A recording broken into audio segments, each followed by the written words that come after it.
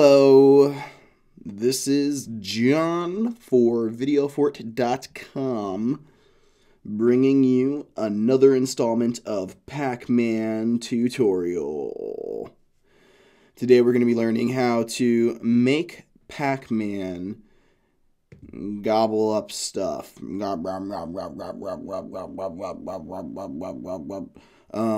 yeah, I'm going to show you how to do this keyframing animation.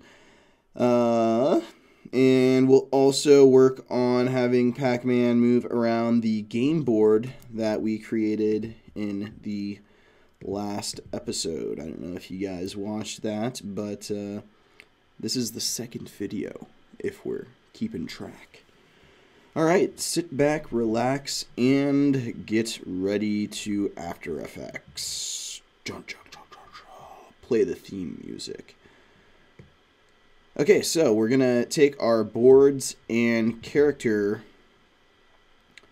asset and drag it on down into our game comp that we've created from the last episode. And from there, once we have it in there, we're just going to go ahead and right-click on it and choose to pre-compose that. And we'll name it Pac-Man. We're going to leave all attributes in the game. We're going to say OK. And then we're going to double click on this comp. And we've got our characters. So let's go ahead and zoom in over here. And when you're zooming in, if you hold down your Alt Option key, it'll zoom in onto your mouse's point. So it's a good little trick to know. Okay, so we've got our Pac-Man here. There's a bunch of different ones. We're going to focus on these three large ones. Don't worry about the other ones for now. They're for different stuff for later on purposes. So we're going to go ahead and go up to our rectangle tool, and we'll select that. And we're going to draw a rectangle over this whole Pac-Man. Just this yellow circle here. Okay, that's pretty darn good. I'm going to make it nice and tight because that's how I like it. And then we're going to go to the select tool and tighten up this mask just a little bit. Select these 2 points. And to do that, you hold down the Shift key when you're selecting. You can select multiple points. Tighten that mask up. That's good right there. And then we'll select our board and characters asset, and we're going to rename this one number 1. And we'll go ahead and duplicate this. So if we select number 1 and go to Edit, Duplicate, we have number 2 now. Haha, it renamed it for us. How great. And we'll go ahead and drop that down. And we'll drop down our mask. We're going to select our mask here, and we're going to move it over to the left. So go ahead and move this over, and if you hold down the Shift key, it'll keep it on the same path, which is what we want. And look at that, we've got our second Pac-Man. How wonderful. Okay, and let's go ahead and tighten this up too. Like I said, I like things tight. Just will create for cleaner animation, I think. And you just have more space to work with ultimately. Now we could go all out and we could mask inside here as well. If you guys want to do that, you can. And to add more points to this, you just go up to your pen tool. And when you hover over the line, you notice how it creates a plus key. And so then you can just add like 3 points here. And then go back to your select tool. You can move this point in. Now your Pac-Man kind of has a space when he's eating, which, you know, can create for a better effect. You can also add in 2 more points. So let's just add in a bunch of points. So we're going to add in points here, here,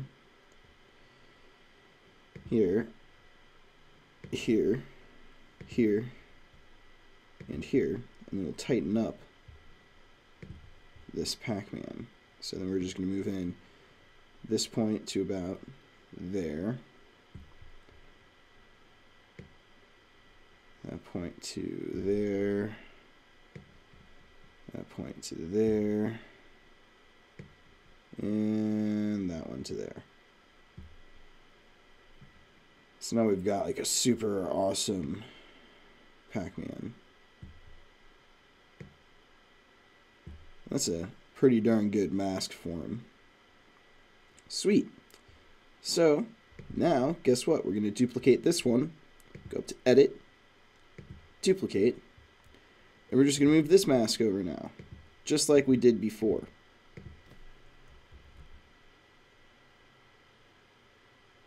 I'm doing a shift-click method right now, which can sometimes take longer, so let's just go ahead and select that guy and move him.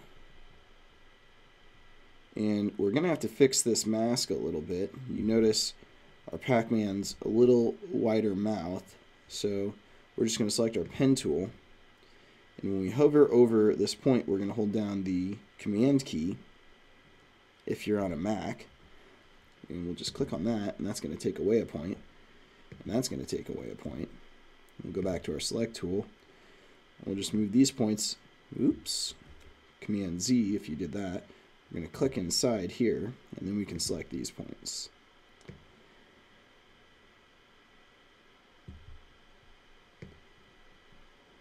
Now we've got an opened up Pac-Man. How easy. Alright, so from here we're going to need to change the anchor points on each one of these layers. So let's go ahead and start out on number 1. We're going to zoom out. And we need to move this anchor point to the middle. So we'll go up to our Pan Behind tool. And we'll go ahead and move this to its center, or approximately. I mean, we're not going to be able to get exact, but we can get pretty darn close.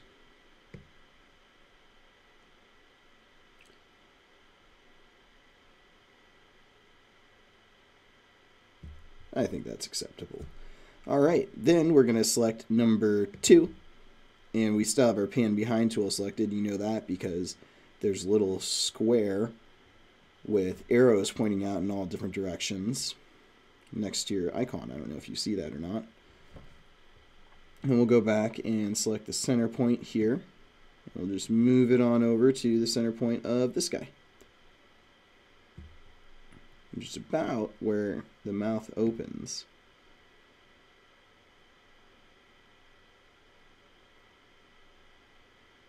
And I'm basing the center point off of these 4 points here. They kind of help you line it up visually. It's not perfect, but you know, it's about there. So then we'll go ahead and select our last layer, number 3, and move its center point.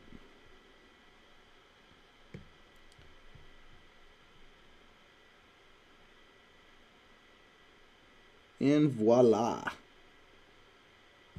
We have lined the anchor points to the center.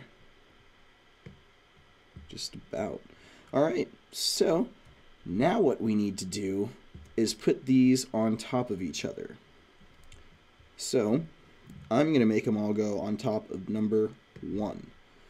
So we're going to take number 2. And we got to make sure we have our selection tool selected. And we're just going to move it on top of number 3. I'd say it's about there. And we can use our arrow keys to kind of make it better. You want it to blend in as much as possible. You notice when I move it around, it kind of gets blurred, so we want it to be the least blurry as possible. And I think that's about there. So we don't need to tinker around too long. Remember, Pac-Man's an 8-bit game.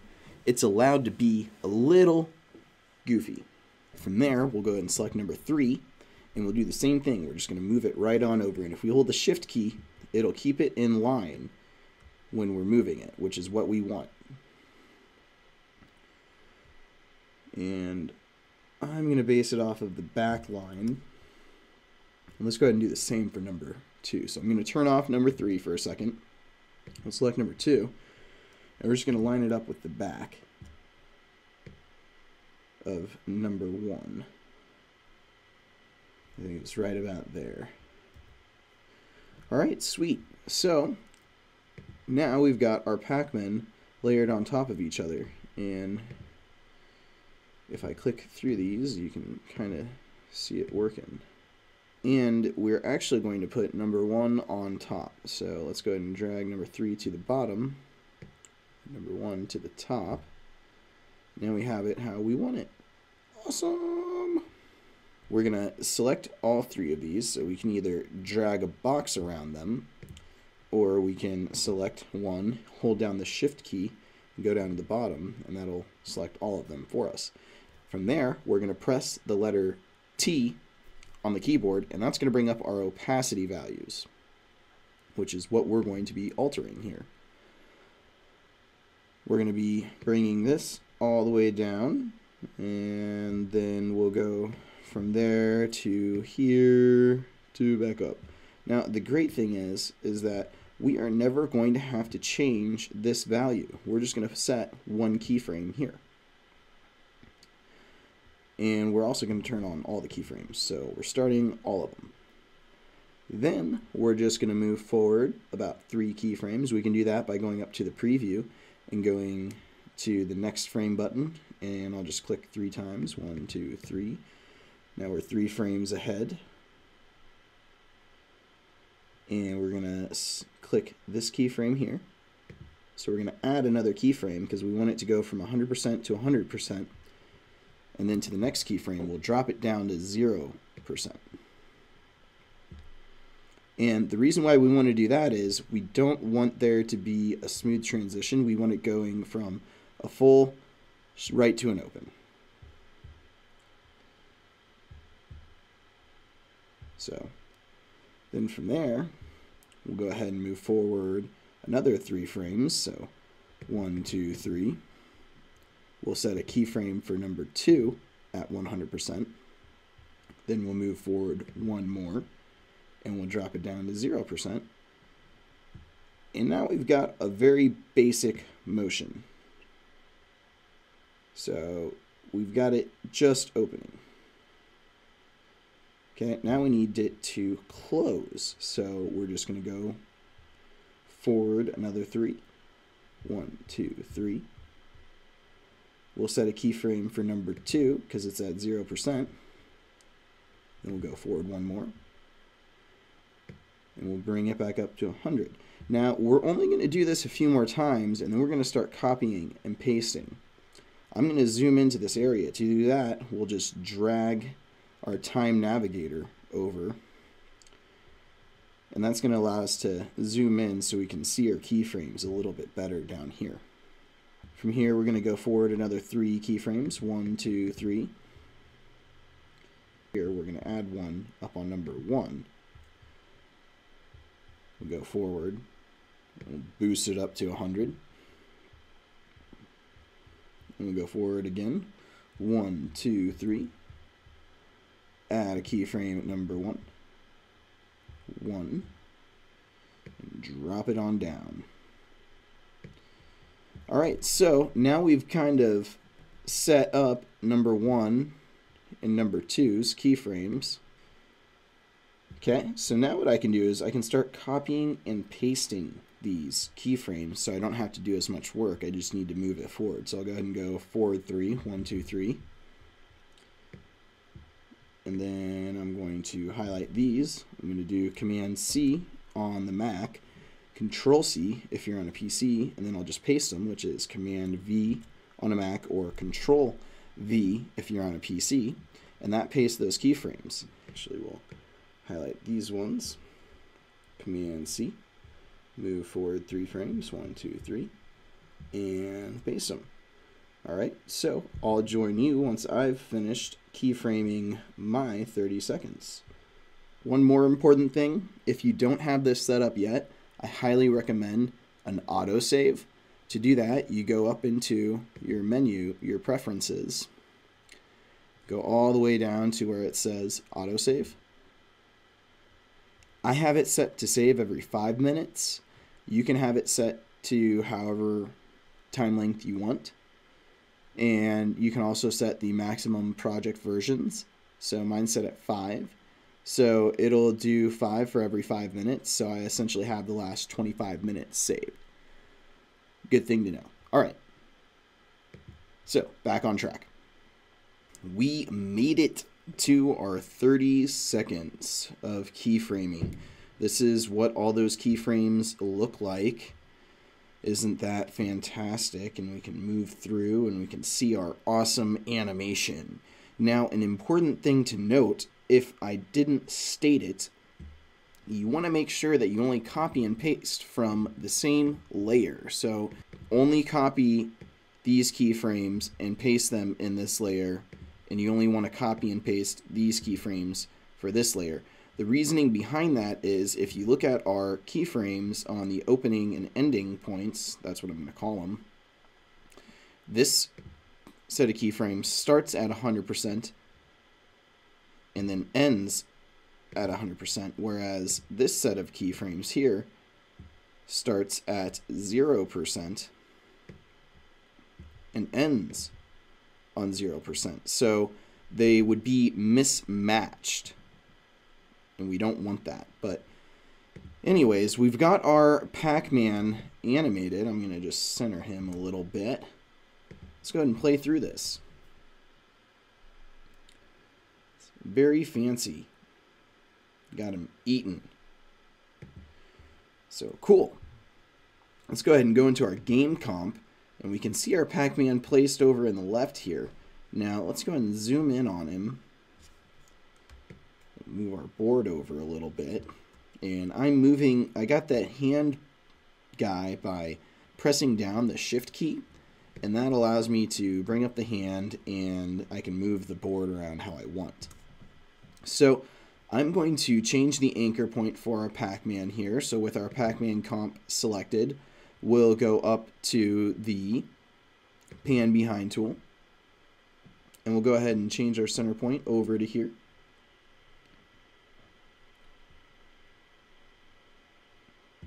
And we can zoom in just a little bit.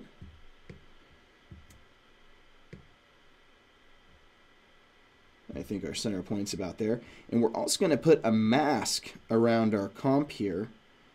Reasoning for that is it's just going to clean things up for later on. So we'll select our rectangle tool, and with our Pac-Man comp selected, we'll go ahead and draw a mask around our Pac-Man. And we'll go ahead and tighten up the mask, as always. Boom. We can now move our Pac-Man, and we can put him in here, and actually I think we'll put him right down into there. So we've placed him on our board, and if we hit the play button, I'll click on the game board, if we hit our RAM preview button, we can see our Pac-Man is eating on the board now. So in the next episode of our Pac-Man series, I'll show you how to get the Pac-Man to move through all these little pathways, which will be very, very fun. Look forward and stay tuned for that. Make sure to click the subscribe button over to the right there if you're enjoying these tutorials. That'll help keep you up to date with our newest stuff that we're putting out. And go to VideoFort.com and check out some of our awesome stock footage over there. You can use it to create some really awesome After Effects projects. All right, stay tuned, guys, for the next episode where I'll show you how to do some more motion graphics, getting Pac-Man to move around the game board. All right, later, guys.